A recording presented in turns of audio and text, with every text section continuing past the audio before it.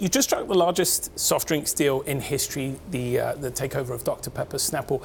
We've seen in the last couple of days very, very volatile markets, a lot of funky trading. Does this give you any sort of pause for concern about the timing of this deal? Are you still comfortable with it? No, our impression, or the impression that we have from investors, is that they're taking very much a long-term view of this.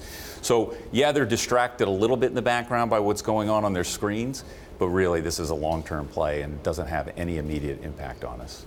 Now, I want you to explain the mechanics here, because you're putting together hot drinks, cold drinks. You guys already have a huge coffee business, but this looks like a really long play on sugary drinks, which I think it's fair to say is kind of against one of the prevailing trends in the industry towards health and wellness. Where does the growth come from here? Yeah, it's a play on building a distribution platform.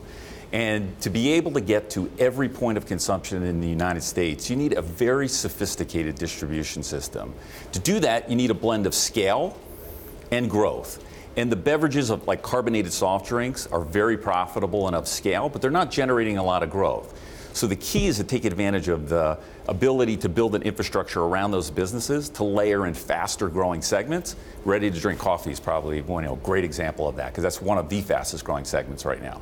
And is this, you weren't able to build this distribution network sort of as a standalone? This is effectively you've bought, through Dr. Pepper, you've bought that network. Yeah, I think people underestimate how challenging it is to get distribution in small outlets. So what we're talking about here is not just grocery stores and mass.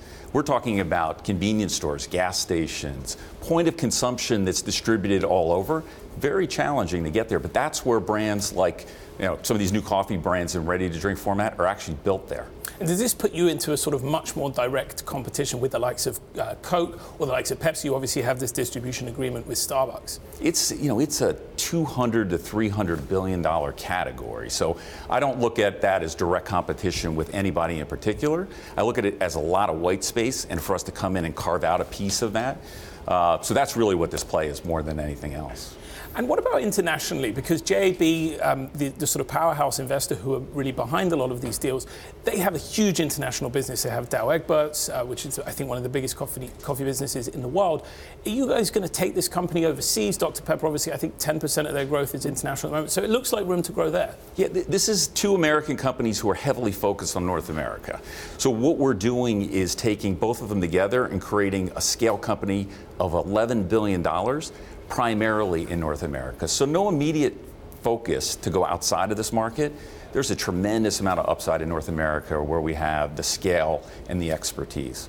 So this is a really interesting question for a deal nut like me. You who've been the CEO of a very, very big, very successful private company. Obviously, in doing this deal, you now have a small public shareholder base that you're going to have to answer to. What are some of the benefits, other than obviously having a new currency in the public markets? What are the benefits of going public again? Yeah, I mean, look, I've been a public company CEO and a private company CEO, and they have their pros and cons. Having a public company currency, as you describe, is a nice element when we think about M&A in the future, to be able to create some creative transactions that allow potential partners to participate in the upside. That's primarily the reason why we do this. And can we expect to see this now combined company use some of that public market currency to go out and do more M&A?